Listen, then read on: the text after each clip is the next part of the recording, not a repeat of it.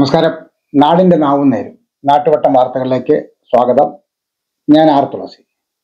നമ്മൾ ആദ്യം കൊടുക്കുന്ന വാർത്ത നമ്മുടെ ടൈലേഴ്സ് അസോസിയേഷനും റോട്ടറി ക്ലബും കൂടെ ചേർന്ന് നടത്തുന്ന വലിയ സംരംഭമാണ്. 30 വനിതകൾക്ക് തയ്യൽ പരിശീലനം. അതും ചെറിയ തോതിലല്ല, നമ്മൾ പറയുന്ന ബട്ടൺ ഹോൾ വരിയാനും ബട്ടൺ പിടിപ്പിക്കാനൊന്നുമല്ല, വളരെ ആധുനികമായ തരത്തിൽ റെഡിമെയ്ഡ് പോലുള്ള വളരെ ഉന്നത നിലവാരത്തിൽ പുലർത്തുന്ന വസ്ത്രങ്ങളും പുതിയ ഡിസൈനും ഒക്കെ ഉണ്ടാക്കാൻ സഹായിക്കുന്ന തരത്തിൽ നമ്മുടെ ടൈലറിംഗ് പാർക്കിൽ ഉൾപ്പെടെ സൗജന്യ പരിശീലനമാണ് നൽകുന്നത്. ഒരു വലിയ കാര്യമാണ്. ആ വാർത്തയാണ് നമ്മൾ ആദ്യം കൊടുക്കുന്നത്. മറ്റു വാർത്തകളും നമുക്ക് നോക്കാം.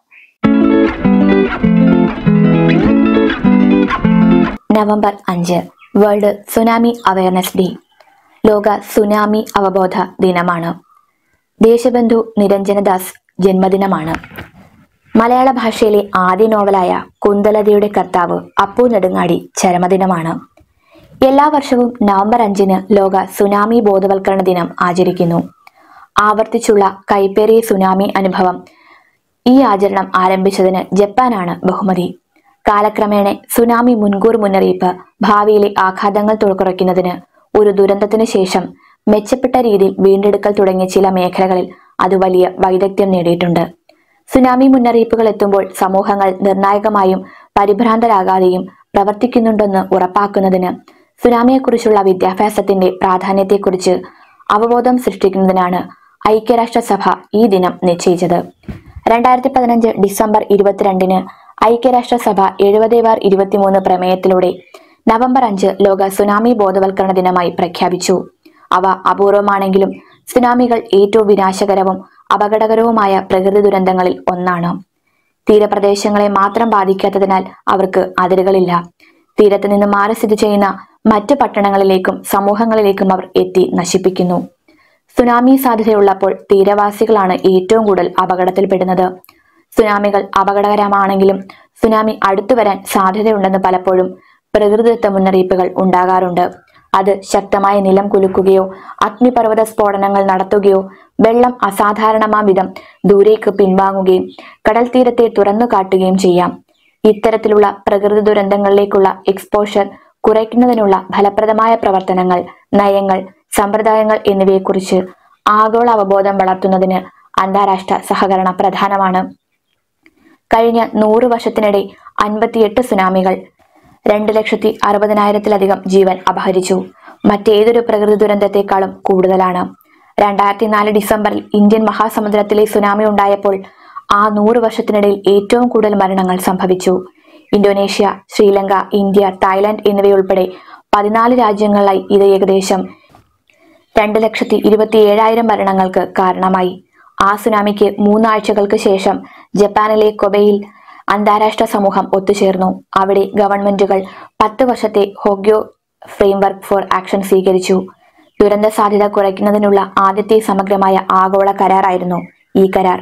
ദ്രുതഗതിയിലുള്ള നഗരവൽക്കരണവും സുനാമി പ്രദേശങ്ങളിൽ വളരുന്ന ടൂറിസവും കൂടുതൽ ആളുകളെ അപകടത്തിലാക്കുന്നു.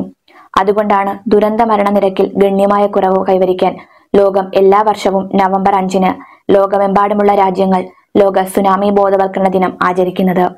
ഈ ദിവസം സുനാമി ബോധവൽക്കരണം നടത്തുകയും അപകട സാധ്യത കുറയ്ക്കുന്നതിനുള്ള നൂതനമായ സമീപനങ്ങൾ പങ്കുവയ്ക്കുകയും ചെയ്യുന്നു.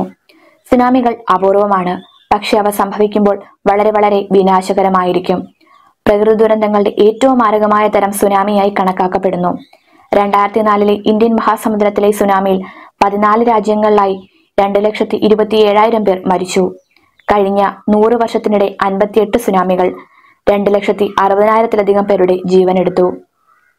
മറ്റു പല രാജ്യങ്ങളും സുനാമി അനുഭവിക്കാനുള്ള ഉയർന്ന അപകട സാധ്യതയിലാണ്. ഈ രാജ്യങ്ങളിൽ ഇവ ഉൾപ്പെടുന്നു: ചിലിയും പെറുവും, യുണൈറ്റഡ് സ്റ്റേറ്റ്സിന്റെ പടിഞ്ഞാറൻ തീരം, Japan, New Zealand, India, Italy, Morocco, Portugal. സുനാമിക്ക് മുമ്പ് ഭൂകമ്പം ഉണ്ടാകണം. ഭൂകമ്പത്തിൽ നിന്നുള്ള ഭൂകമ്പ പ്രവർത്തനമാണ് സമുദ്രജലത്തിൽ തുടർച്ചയായ സ്ഫോടനങ്ങൾക്ക് കാരണമാകുന്നത്. ഈ പൊട്ടിത്തെറികൾ ഭീമാകാരമായ തിരമാലകളായി മാറുന്നു. ഈ തരംഗങ്ങൾ ഉള്ളിലേക്ക് സഞ്ചരിക്കുമ്പോൾ അവ ഉയർന്നതും അതിനേക്കാൾ ഉയർന്നതുമായ ഉയരങ്ങളിലേക്ക് ഉയരുന്നു. ഇതുവരെ രേഖപ്പെടുത്തിയതിൽ വെച്ച് ഏറ്റവും വലിയ സുനാമി തിരമാല 100 അടി ഉയരത്തിലായിരുന്നു. 1958 അലാസ്കയിലെ ലിറ്റുവിയ ബേയിലാണ് ഇത് സംഭവിച്ചത്. ഈ പ്രദേശത്ത് ജനവാസം കുറവായതിനാൽ 5 മരണങ്ങൾ മാത്രമാണ് രേഖപ്പെടുത്തിയത്. വലിയ ഉയരങ്ങൾ കൈവരിക്കുന്നതിനു പുറമെ സുനാമിയിൽ നിന്നുള്ള തിരമാലകളും വേഗത്തിൽ സഞ്ചരിക്കുന്നു. ഇന്ത്യൻ മഹാസമുദ്രത്തിലെ സുനാമി സമയത്ത് തിരമാലകൾ മണിക്കൂറിൽ 500 മൈൽ വേഗതയിൽ സഞ്ചരിച്ചു. സുനാമിക്ക് മുമ്പുള്ള ഭൂകമ്പത്തിൽ നിന്ന് ഒരാൾ രക്ഷപ്പെട്ടു കഴിഞ്ഞാൽ ആഞ്ഞടിക്കുന്ന വേലിയേറ്റത്തെയും തുടർന്നുള്ള വെള്ളപ്പൊക്കത്തെയും അതിജീവിക്കണം. സുനാമി മുന്നറിയിപ്പ് നൽകുമ്പോൾ ഉയർന്ന സ്ഥലത്തേക്കോ കഴിയുന്നത്ര ഉൾനാടുകളിലേക്കോ പോകേണ്ടത് അത്യാവശ്യമാണ്. ലോക സുനാമി ബോധവൽക്കരണ ദിനം സ്ഥാപിച്ചതിന്റെ ബഹുമതി ജപ്പാനാണ്. സുനാമിയുമായി ബന്ധപ്പെട്ട രാജ്യത്തിന്റെ അനുഭവം കാരണം ഈ പ്രകൃതി ദുരന്തങ്ങളെ നേരിടാൻ അവർ മുന്നിട്ട് നിൽക്കുന്നു. സുനാമി മുൻകൂർ മുന്നറിയിപ്പ് നൽകുന്നതിനും സുനാമിയുടെ ഭാവി ആഘാതങ്ങൾ കുറയ്ക്കുന്നതിനും ജപ്പാന് വൈദഗ്ധ്യമുണ്ട്. ജാപ്പനീസ് കഥയായ ഇനമുറ നോഹി അല്ലെങ്കിൽ അരിക്കറ്റകൾ കത്തിച്ചു കളയുക എന്നതിന്റെ സ്മരണയ്ക്കായി നവംബർ 5 ലോക സുനാമി ബോധവൽക്കരണ ദിനം തിരഞ്ഞെടുത്തു.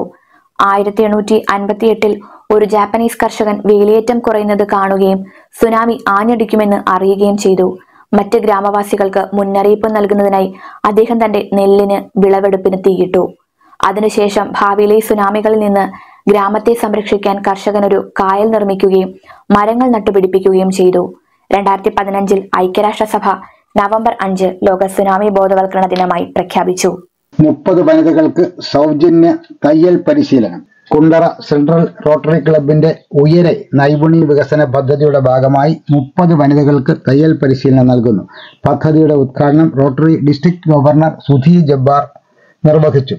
Project district chairman doctor Meera John ID കാർഡുകൾ വിതരണം ചെയ്തു. ആൾ കേരള ടൈലേഴ്സ് അസോസിയേഷൻ സംസ്ഥാന പ്രസിഡന്റും ടൈലറിംഗ് പാർക്ക് ചെയർമാനുമായ NC ബാബു പ്രോജക്ട് പ്രപ്പോസൽ ഏറ്റുവാങ്ങി.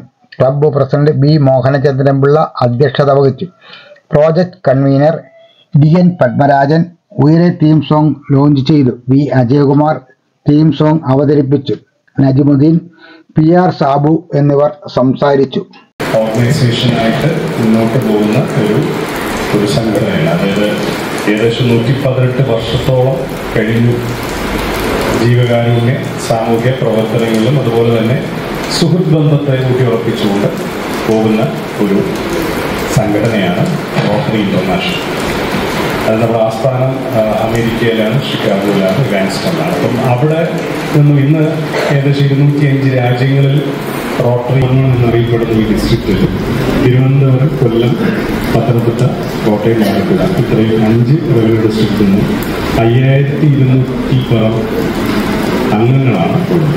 ഇവരെല്ലാം ചെയ്യുന്നത് ഇവരുടെ വരുമാനത്തിന്റെ ഒരു പങ്കെടുത്തുകൊണ്ട് ഒട്ടനവധി നല്ല ജീവകാരുണ്യ പ്രവർത്തനം ചെയ്യും. പ്രോജക്റ്റ് ഒരു പ്രത്യേകത കൂടിയുണ്ട്. അതൊരു ഇന്നത്തേക്ക് വേണ്ടി മാത്രമുള്ള ഒരു പ്രോജക്റ്റ് അല്ല. ഉയരെ എന്നുള്ള പ്രോജക്റ്റ് വഴി നൈപുണ്യ വികസനം, ഒരാൾക്ക് ഒരു ജോലി സിദ്ധിക്കത്തക്ക രീതിയിൽ അയാളെ വളർത്തിയെടുക്കാനുള്ള ഒരു അവസരത്തിന് വേണ്ടിയിട്ടാണ് ഉയരെ എന്നൊരു പ്രോജക്റ്റ്. നല്ലതായി നമ്മൾ കാണും. ജീവകാരുണ്യ പ്രവർത്തനങ്ങൾ ചെയ്യാന്ന് പറയുന്നത് നല്ല മനസ്സുള്ളവർക്ക് അത് ചെയ്യാൻ കഴിയും. അപ്പൊ അതിനെ അംഗീകരിക്കാനും നമ്മളും മനസ്സുകൊണ്ട് വളരുവാനും വളരുമ്പോൾ നമ്മൾ പല സഹായങ്ങൾ ചെയ്യുവാനും സന്നദ്ധരായി വളരണം. അപ്പോഴേ നമ്മൾ മനനം ചെയ്യുന്ന മനുഷ്യരാകുന്നു.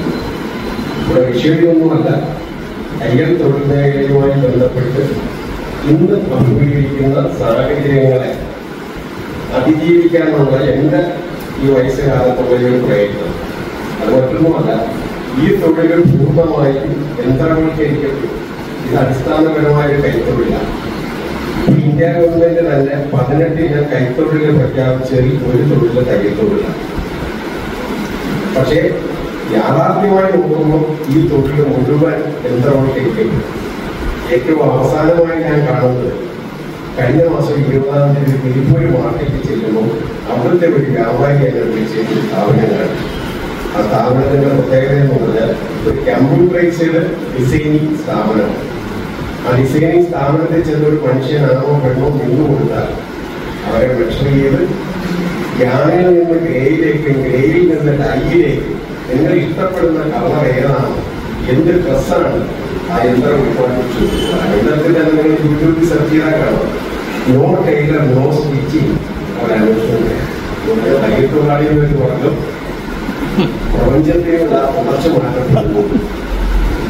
അപ്പൊ ആ യുഗത്തിലാണ് നിങ്ങൾ 30ഓളം പേര് തയ്യൽ പഠിച്ച് ജോലി ചെയ്ത് അതിജീവനം നടത്തുക എന്ന് പറയുന്ന ഒരു ത്യാഗത്തിലേക്ക് വരുന്നത്. ആ വരുന്നതിനകത്ത് ഇത്രയും വർഷക്കാലം ഈ തൊഴിൽ മേഖലയിൽ നിന്ന് എക്സ്പീരിയൻസ് കൊണ്ട് ഞാൻ പറയുകയാണ്.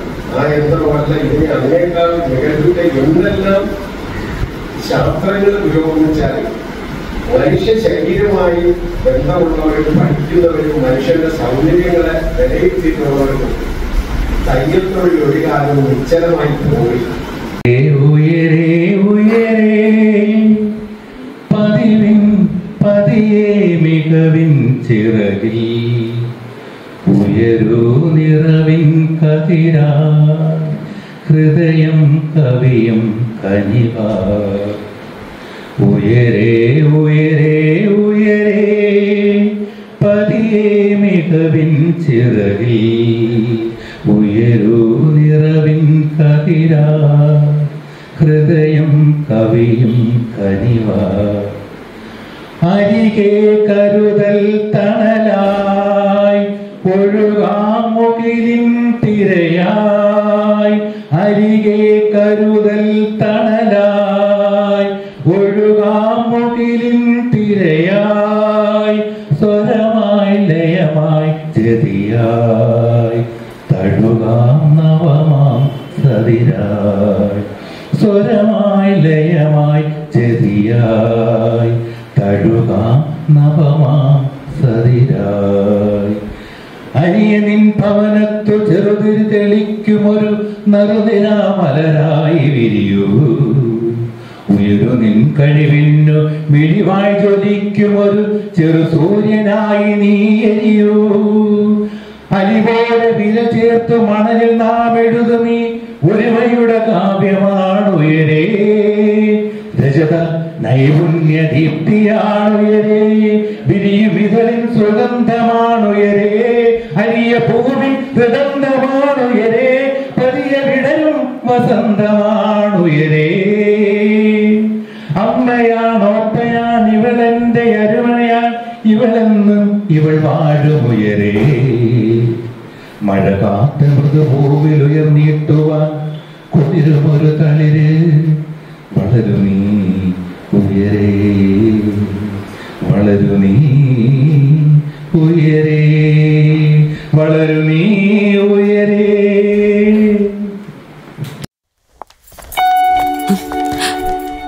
അമ്മേ, ഇതെങ്ങനെയുണ്ട്?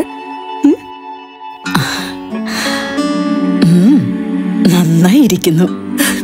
എന്റെ മരുമോൾക്കിത് നന്നായി ചേരും. ഇത് അമ്മയ്ക്കുള്ളതാ. അമ്മയുടെ കൈകൾക്ക് എന്ത് ഭംഗിയാ. ഇത് വേണം. അമ്മയ്ക്ക് എപ്പോഴും ഞങ്ങളുടെ സന്തോഷാ വലുത്. പൊന്നു പോലെയുള്ള ഈ അമ്മയുടെ സന്തോഷം ഞങ്ങളും കാണട്ടെ. Express your love with golden moments. Chinnoos fashion jewellers Kundara. വിളംബരത്തിന്റെ നാട്ടിൽ വിശ്വസ്തയുടെ നാമം. 100% BIS 916 ഹോൾമാർക്ക് ഗോൾഡ്. ഏതൊരമ്മയ്ക്കും അഭിമാനിക്കാനായി ചില നിമിഷങ്ങളുണ്ട്. എന്റെ മരുമകളുടെ സ്നേഹമാണ് എന്റെ അഭിമാനം. ഈ അമ്മ എന്റെ ഭാഗ്യല്ലേ. DA കുടിശ്ശിക തിരികെ നൽകണം. 2021 മുതൽ പെൻഷൻകാർക്ക് ലഭിക്കേണ്ടിയിരുന്ന 22% ക്ഷാമാശ്വാസ കുടിശ്ശിക, 2019 പെൻഷൻ പരിഷ്കരണത്തിന്റെ കുടിശ്ശിക, 2024 ഏപ്രിൽ മാസം മുതൽ അനുവദിച്ച 2% ക്ഷാമാശ്വാസത്തിന്റെ 30 മാസത്തെ കുടിശ്ശിക നാളിതുവരെ ലഭിച്ചിട്ടില്ല. ഇത് ലഭിക്കാതെ 1 ലക്ഷം പെൻഷൻകാർ മരണപ്പെട്ടു. കൊട്ടിക്കോഴ്സ് നടപ്പാക്കിയ ബെഡീസ് പല ആശുപത്രികളും ചികിത്സ ലഭിക്കുന്നില്ല. വർദ്ധിച്ച നികുതി ഭാരവും നിത്യോപക സാധനങ്ങളുടെ വില, ജീവൻ രക്ഷാ മരുന്ന് എന്നിവയുടെ വില വർധന, തുച്ഛമായ പെൻഷൻ വാങ്ങുന്ന പെൻഷൻകാരുടെ ജീവിതം ദുരിതപൂർണമാക്കുന്നതിൽ പ്രതിഷേധിച്ച് Kerala state service pensioners association Kundara sub ട്രഷറിക്ക് മുമ്പിൽ പ്രതിഷേധ സംഗമം സംഘടിപ്പിച്ചു. KSSPA സംസ്ഥാന സെക്രട്ടറി KC വരദരാജൻ പിള്ള ഉദ്ഘാടനം ചെയ്തു. മണ്ഡലം പ്രസിഡന്റ് A തങ്കച്ചൻ അധ്യക്ഷത വഹിച്ചു. Secretary K Saseendran, Perumpuzha Tulsidas, M Sreekandan Nair, G Ramachandran Pillai, TV Mamachan, സരളാകുമാരി അമ്മ, S Maniyamma, KP Joykutty, V Aravind Raj, Mamachan, Varghese, ആച്ചിയമ്മ, Koshy Panicker എന്നിവർ സംസാരിച്ചു. ലക്ഷ്യത്തിലേക്കുള്ള വഴി അന്വേഷിക്കുകയാണോ നിങ്ങൾ? ഉന്നത വിജയം നിങ്ങളുടെ ആഗ്രഹമാണോ? ഫുൾ A+ നിങ്ങളുടെ സ്വപ്നമാണോ? ആദ്യമെത്താൻ അറിവിൽ തുടങ്ങണം, ആഴത്തിൽ തുടങ്ങണം. മികച്ച വിജയം യാഥാർത്ഥ്യമാക്കാൻ വേണൂസിലേക്ക് സ്വാഗതം. എല്ലാ ക്ലാസുകളിലേക്കുമുള്ള അഡ്മിഷൻസ് ആരംഭിച്ചിരിക്കുന്നു. വേണൂസ് കോളേജ്, കുണ്ടറ, ഇളമ്പള്ളൂർ, കുഴിമതിക്കാട്, ചൊവ്വള്ളൂർ. ഹരിത സ്ഥാപനങ്ങളുടെ സർട്ടിഫിക്കറ്റുകൾ വിതരണം ചെയ്തു. ഇളമ്പള്ളൂർ പഞ്ചായത്ത് പരിധിയിലുള്ള സർക്കാർ ഓഫീസുകൾ, അംഗനവാടികൾ, അയൽക്കൂട്ടങ്ങൾ എന്നിവയിൽ A+ഉം A ഗ്രേഡും നേടിയ സ്ഥാപനങ്ങൾക്ക് സർട്ടിഫിക്കറ്റുകൾ വിതരണം ചെയ്തു. പഞ്ചായത്ത് പ്രസിഡന്റ് ST അഭിലാഷ് ഉദ്ഘാടനം ചെയ്തു. വൈസ് പ്രസിഡന്റ് ജയകുമാരി അധ്യക്ഷത വഹിച്ചു. ആരോഗ്യ സമിതി അധ്യക്ഷൻ സെയ്ഫുദ്ദീൻ, പഞ്ചായത്ത് അംഗങ്ങളായ ഗീതാ മുരളീധരൻ, വിഷ്ണു, പഞ്ചായത്ത് സെക്രട്ടറി വിജയൻ എന്നിവർ സംസാരിച്ചു.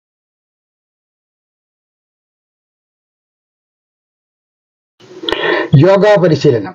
മുഖത്തല ബ്ലോക്ക് പഞ്ചായത്തിന്റെ ആഭിമുഖ്യത്തിൽ വനിതകൾക്കും മുതിർന്ന പൗരന്മാർക്കുമായി യോഗ പരിശീലനം ആരംഭിച്ചു. ഇളമ്പള്ളൂർ പഞ്ചായത്ത് പ്രസിഡന്റ് SD അഭിലാഷ് ഉദ്ഘാടനം ചെയ്തു. വികസന സമിതി ചെയർപേഴ്സൺ സുശീല അധ്യക്ഷത വഹിച്ചു. Mukhathala additional ICDS officer Sheela, panchayat vice president AS Jayakumari, Mukhathala CDPO S അല്ലി, ICDS സൂപ്പർവൈസർ രമ്യ, വയോജന കൂട്ടായ്മ facilitator advocate Anitha, woman facilitator സന്ധ്യ എന്നിവർ സംസാരിച്ചു.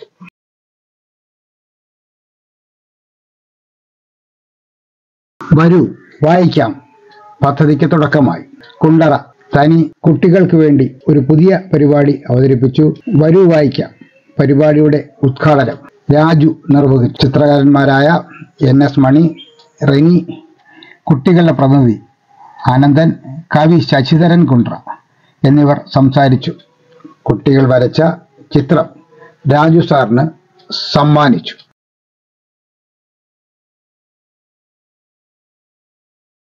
സ്വകാര്യ സ്ഥാപനങ്ങളിലെ മാലിന്യം കായലിൽ തള്ളുന്നത് അപകടമെന്ന് അനീഷ് പടപ്പക്കര. സ്വകാര്യ സ്ഥാപനങ്ങളിലെ മാലിന്യം തള്ളുന്നത് മത്സ്യസമ്പത്തിന്റെ വളർച്ചയ്ക്ക് ഭീഷണി ഉയർത്തുന്നുവെന്ന് പേരേം പഞ്ചായത്ത് പ്രസിഡന്റ് അഡ്വക്കേറ്റ് അനീഷ് പടപ്പക്കര. കായൽ കയ്യേറ്റം വ്യാപകമായി തുടരുകയാണെന്നും മത്സ്യത്തൊഴിലാളികളുടെ തൊഴിൽ സംരക്ഷണം ഉറപ്പാക്കണമെന്നും അദ്ദേഹം ആവശ്യപ്പെട്ടു. കായൽ മാലിന്യത്തിനെതിരെ അഷ്ടമുടി കായൽ സംരക്ഷണ സമിതി കുണ്ടറ കൈതാകോടി കായൽ തീരത്ത് സംഘടിപ്പിച്ച പ്രതിഷേധ കൂട്ടായ്മ ഉദ്ഘാടനം ചെയ്യുകയായിരുന്നു അദ്ദേഹം. പെരിനാട് പഞ്ചായത്ത് അംഗം ജോൺ കുമാർ അധ്യക്ഷത വഹിച്ചു. R പ്രകാശൻ പിള്ള, ക്ഷേമ സമിതി അധ്യക്ഷ N ഷേർലി, സംരക്ഷണ സമിതി ഭാരവാഹികളായ Sabu Benedict, Shaji പേരേം, Michael Aiden, Biju Luis എന്നിവർ സംസാരിച്ചു. മത്സ്യത്തൊഴിലാളികളായ സെബാസ്, ജോൺസൺ, കീർത്തി, സ്മിതമോൾ എന്നിവരെ ചടങ്ങിൽ ആദരിച്ചു.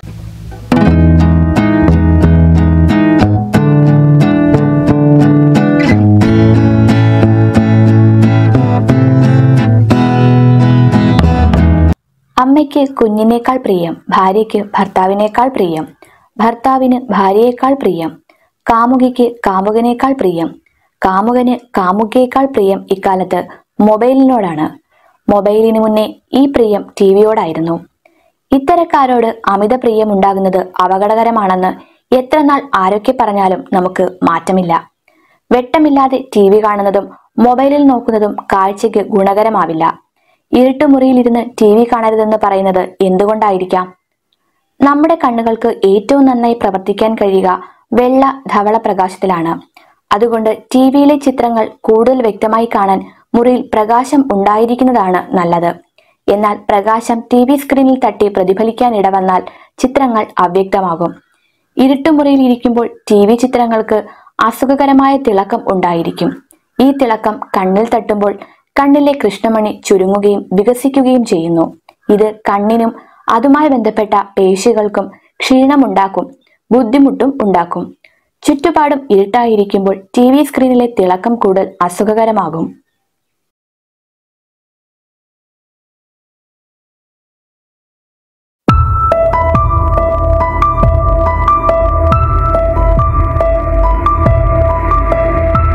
മരിച്ചവരായ ആളുകൾ. കോളേജിൽ ക്ലാസ് തുടങ്ങുന്ന ദിവസം പ്രൊഫസർ ആദ്യം സ്വയം പരിചയപ്പെടുത്തി. അതിനുശേഷം പരസ്പരം പരിചയപ്പെടുവാൻ വിദ്യാർത്ഥികളോട് അദ്ദേഹം ആവശ്യപ്പെട്ടു. വിദ്യാർത്ഥികൾ എഴുന്നേറ്റ് നിന്ന് പരിചയമില്ലാത്ത മുഖങ്ങൾക്ക് വേണ്ടി ചുറ്റിലും നോക്കി.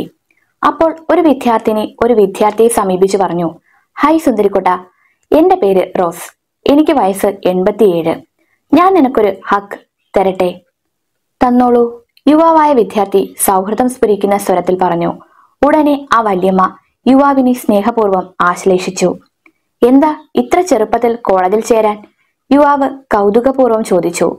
ധനികനായ ഒരു ബോയ് ഫ്രണ്ടിനെ കണ്ടെത്തി വിവാഹം കഴിക്കാൻ, പിന്നെ കുട്ടികളൊക്കെ ആയിക്കഴിഞ്ഞതിന് ശേഷം റിട്ടയർ ചെയ്ത് കുറെ യാത്ര നടത്താൻ. റോസ് വല്യമ്മ ചിരിച്ചുകൊണ്ട് പറഞ്ഞു. അമേരിക്കൻ യുവതികളിൽ പലരും കോളേജിൽ ചേരുന്നത് പണക്കാരനും വിദ്യാസമ്പന്നനുമായ ഭർത്താവിനെ കണ്ടെത്താനാണെന്ന് പറയാറുണ്ട്. ഈ പശ്ചാത്തലത്തിലാണ് നരച്ചു വെളുത്ത റോസ് തമാശയായി തന്റെ പഠന ലക്ഷ്യം വിശദീകരിച്ചത്. തമാശ കളയൂ, ആന്റി എന്തുകൊണ്ടാണ് ഈ വയസ്സുകാലത്ത് കോളേജിൽ ചേർന്നത്? യുവാവ് ചോദിച്ചു. കോളേജിൽ നിന്ന് ബിരുദം സ്വീകരിക്കണമെന്നത് എന്റെ ഒരു സ്വപ്നമായിരുന്നു, റോസ് പറഞ്ഞു. ആ സ്വപ്നം സാക്ഷാത്കരിക്കാനുള്ള ശ്രമത്തിലാണ് ഞാനിപ്പോൾ. അന്നു മുതൽ ആ യുവാവും റോസും സുഹൃത്തുക്കളായി. അവർ എല്ലാ ദിവസവും ക്ലാസ്സിനു ശേഷം കണ്ടുമുട്ടി. റോസ് തന്റെ അനുഭവ സമ്പത്തിൽ നിന്നും സംസാരിച്ചു. യുവാവാകട്ടെ അതെല്ലാം സാഗൂതം കേട്ടിരുന്നു. നാളുകൾ കുറെ കഴിഞ്ഞപ്പോൾ റോസ് ആ യുവാവിന്റെ മാത്രമല്ല ക്യാമ്പസിലെ ഒട്ടേറെ പേരുടെ സുഹൃത്തും ആരാധനാപാത്രവുമായി മാറി. ആ വർഷം കോളേജിലെ ഒരു വിരുന്നു സൽക്കാരത്തിൽ വിദ്യാർത്ഥികളോട് സംസാരിക്കാൻ റോസ് ക്ഷണിക്കപ്പെട്ടു. പല കാർഡുകളിലായി എഴുതി തയ്യാറാക്കിയ പ്രസംഗവുമായാണ് റോസ് പ്രസംഗപീഠത്തിൽ കയറിയത്. പക്ഷേ വലിയൊരു സദസ്സിനെ അഭിമുഖീകരിക്കുന്നതിനുള്ള പരിഭ്രമം മൂലം കാർഡുകൾ അവരുടെ കൈകളിൽ നിന്നും താഴെപ്പോയി. അവ പെറുക്കിയെടുക്കുവാൻ മെനക്കെടാതെ റോസ് പറഞ്ഞു, നോമ്പ് കാരണം ഞാൻ ബിയർ വേണ്ടെന്ന് വെച്ചു, പക്ഷേ അതിനു പകരം വിസ്കി കുടിക്കുവാൻ തുടങ്ങി. അതുകൊണ്ടാണ് എനിക്ക് ഇത്രയും പരിഭ്രമവും വിറയലും. റോസിന്റെ വാക്കുകൾ കേട്ട വിദ്യാർത്ഥികൾ ആർത്തു ചിരിച്ചു. റോസ് വളരെ തമാശ പറഞ്ഞതാണെന്ന് വ്യക്തമായി. വിദ്യാർത്ഥികളുടെ ആരവം അടങ്ങിയപ്പോൾ റോസ് തുടർന്നു. നിങ്ങൾക്ക് ജീവിതത്തിൽ സ്വപ്നങ്ങൾ ഉണ്ടാകണം. നിങ്ങളുടെ ജീവിതത്തിൽ സ്വപ്നങ്ങളില്ലെങ്കിൽ നിങ്ങൾ ഇപ്പോഴേ മരിച്ചു കഴിഞ്ഞു. മരിച്ചവരായ എത്രയോ ആളുകൾ നമ്മുടെ ചുറ്റിലും ഇപ്പോൾ നടക്കുന്നുണ്ട്. പക്ഷെ അവർ മരിച്ച കാര്യം അവർ അറിയുന്നില്ലെന്ന് മാത്രം. റോസിന്റെ വാക്കുകൾ കേട്ട് വിദ്യാർത്ഥികൾ അത്ഭുതപ്പെട്ടിരിക്കുമ്പോൾ റോസ് തുടർന്നു. നമ്മുടെ വളർച്ചയും നമുക്ക് പ്രായമാകുന്നതും തമ്മിൽ വളരെ അന്തരമുണ്ട്. നാം ഒന്നും ചെയ്തില്ലെങ്കിലും നമുക്ക് പ്രായം കൂടും. എന്നാൽ കഴിവും അവസരവും നാം വിനിയോഗിക്കുന്നില്ലെങ്കിൽ നാം ഒരിക്കലും വളരില്ല. റോസ് അന്ന് പല കാര്യങ്ങളെക്കുറിച്ചും സംസാരിച്ചു. അതെല്ലാം അതീവ ശ്രദ്ധയോടെയാണ് വിദ്യാർത്ഥികൾ ശ്രവിച്ചത്. മാസങ്ങൾ പിന്നെയും കടന്നുപോയി. ആ വർഷാവസാനം റോസ് തന്റെ പഠനം പൂർത്തിയാക്കി ബിരുദം സമ്പാദിച്ചു. അതിന് ഒരാഴ്ചയ്ക്ക് ശേഷം ഉറക്കത്തിൽ അവർ ഇഹലോകവാസം വിടിഞ്ഞു. ഡ്രീംസ് എന്ന പേരിൽ റോസിന്റെ ഈ കഥ എഴുതിയത് ആരാണെന്നറിയില്ല. അവിശ്വസനീയമായ ഒരു കഥയല്ലിത്. കാരണം റിട്ടയർമെന്റിനു ശേഷം കോളേജിൽ ചേർന്ന് പഠിക്കുന്നവരെ അമേരിക്കയിലെ പല കോളേജ് ക്യാമ്പസുകളിലും കാണാവുന്നതാണ്. നമുക്കിനി റോസ് പറഞ്ഞ കാര്യത്തിലേക്ക് മടങ്ങി വരാം. നമ്മുടെ ജീവിതത്തിൽ സ്വപ്നങ്ങളില്ലെങ്കിൽ നാം പണ്ടേ മരിച്ചു കഴിഞ്ഞു എന്നാണല്ലോ റോസ് പറഞ്ഞത്. ശരിയാണ്. സ്വപ്നങ്ങളുള്ളവർ മാത്രമേ യഥാർത്ഥത്തിൽ ജീവിക്കുന്നുള്ളൂ. സ്വപ്നങ്ങളില്ലാത്തവർ മരിച്ചവരെ പോലെയാണെന്നതാണ് വസ്തുത. നാം ഏതു പ്രായത്തിലുള്ളവരാണെങ്കിലും നമ്മുടെ ജീവിതത്തെക്കുറിച്ച് സ്വപ്നം കാണുവാൻ നമുക്ക് സാധിക്കണം. അതായത് നമ്മുടെ ജീവിതത്തിന് വ്യക്തമായ ലക്ഷ്യവും ആ ലക്ഷ്യം നേടിയെടുക്കുവാനുള്ള പ്ലാനും ആ പ്ലാൻ പ്രാവർത്തികമാക്കാനുള്ള കഠിന പരിശ്രമവും നമുക്കുണ്ടാകണമെന്ന് ചുരുക്കം. നമ്മുടെ ജീവിതത്തിൽ നാം ലക്ഷ്യം വയ്ക്കുന്നത് എപ്പോഴും സാധിച്ചു എന്ന് വരില്ല. എന്നാൽ സ്വപ്നങ്ങളുടെ സാക്ഷാത്കാരത്തിനായി പരിശ്രമിക്കുമ്പോൾ തന്നെ നാം വളരുന്നുവെന്നാണ് സത്യം. ആ വളർച്ചയോടൊപ്പം നമ്മുടെ ജീവിതത്തെക്കുറിച്ചും നമുക്കേറെ അഭിമാനവും ഉണ്ടാകും.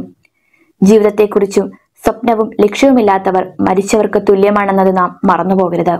നാം ആ ഗണത്തിൽ പെടുന്നവരാണെങ്കിൽ എത്രയും വേഗം ജീവിക്കുന്നവരുടെ ഗണത്തിലേക്ക് മാറിയേ മതിയാകൂ. ജീവിക്കുന്നവരുടെ ഗണത്തിൽ പെടുവാനുള്ള ആദ്യപടി ജീവിതത്തെക്കുറിച്ചുള്ള നല്ല സ്വപ്നങ്ങൾ ഉണ്ടായിരിക്കുക എന്നതാണ്. നമുക്ക് സ്വപ്നങ്ങളുടെ മനുഷ്യരാകാം. അങ്ങനെ മരിച്ചവരാകാതെ ജീവിക്കുന്നവരായി മാറാം.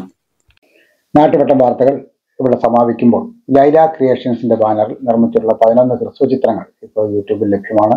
അവയെല്ലാം നിങ്ങളൊന്ന് കാണണം എന്ന് അഭ്യർത്ഥിക്കുന്നു. അതിനേക്കാൾ പ്രധാനമായിട്ട് ഞങ്ങൾക്ക് പറയാനുള്ളത്, ഞങ്ങൾ ഒരു മാസം ഒരു ഹ്രസ്വ ചിത്രം, ഒരു വർഷം 12 എണ്ണം എന്ന പൂർത്തീകരണത്തിലേക്ക് അടുക്കുകയാണ്.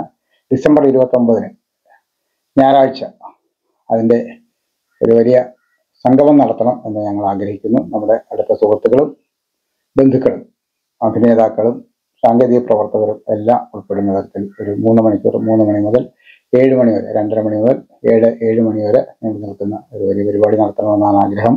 വേണസ് കോളേജിലാണ് പരിപാടി ആലോചിച്ചിരിക്കുന്നത്. എല്ലാ സുഹൃത്തുക്കളും ഈ ദിവസം ഒന്ന് മനസ്സിൽ കുറിച്ചിടണം. അന്ന് എല്ലാവരും എത്തിച്ചേരണം എന്ന് ആഗ്രഹിക്കുകയാണ്. നാളെ നമുക്ക് വീണ്ടും നമ്മുടെ മൊബൈൽ ഫോണുകളിലൂടെ പരസ്പരം കാണാം. അതുവരെ നാട്ടുപട്ടം ടീമിന്റെ സ്നേഹം, ആദരം.